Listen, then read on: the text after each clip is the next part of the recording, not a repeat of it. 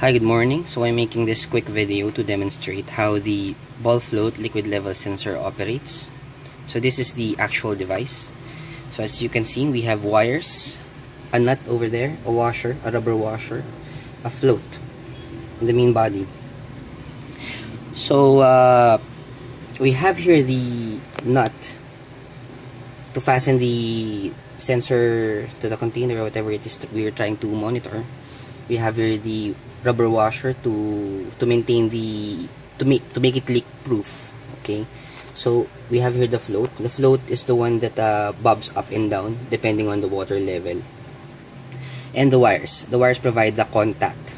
So basically this is a magnetic switch. The float here, the foam, contains a magnet inside, which triggers the reed switches here on top, in the top portion of the device, to provide the contact.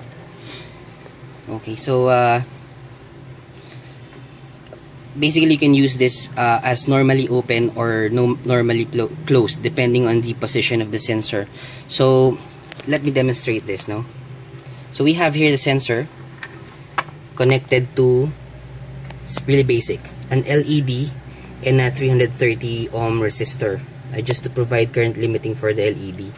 So as you can see, the resistor, one end of the resistor is connected to +5 over here, and then the next end, the other end, is connected to the one end of the contact, and then the next end of the contact from the switch, from the liquid level sensor, is connected to the LED, and then the cathode of the LED is connected to the ground.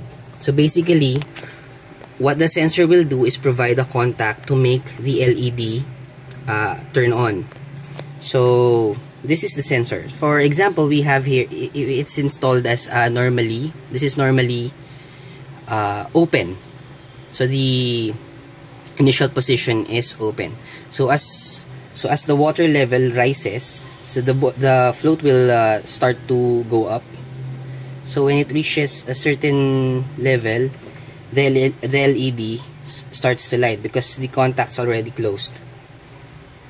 So if I bring this down, so the LED will turn off because the contact's open. So this is normally open. So you can also install this as normally closed. So you just turn it upside down like that. As you can see, the LED is open already. Yeah, it's on already.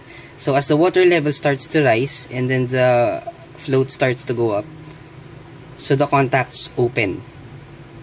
So at this position, the sensor is normally closed.